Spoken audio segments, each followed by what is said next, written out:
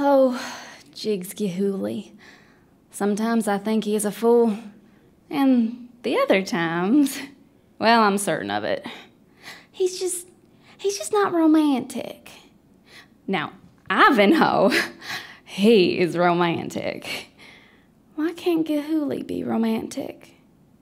I know. Maybe if I get him to read Ivanhoe, he'll become romantic.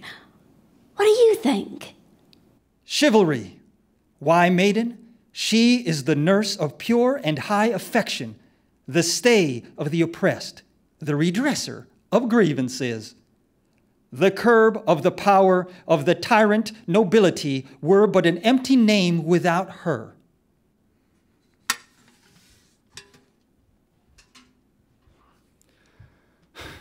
Marianne wants me to be more romantic, but I don't see how reading Ivanhoe makes me romantic. I really want to make her my forevermore, but I always seem to make her mad. Could you help me be romantic? I'll tell you what. I'll give a rose to every lady who comes here this Saturday night, and I'll save the best for Marianne. Yeah, that's what I'll do. Nobility were but an empty name without her, and liberty finds the best protection in her lance and her sword.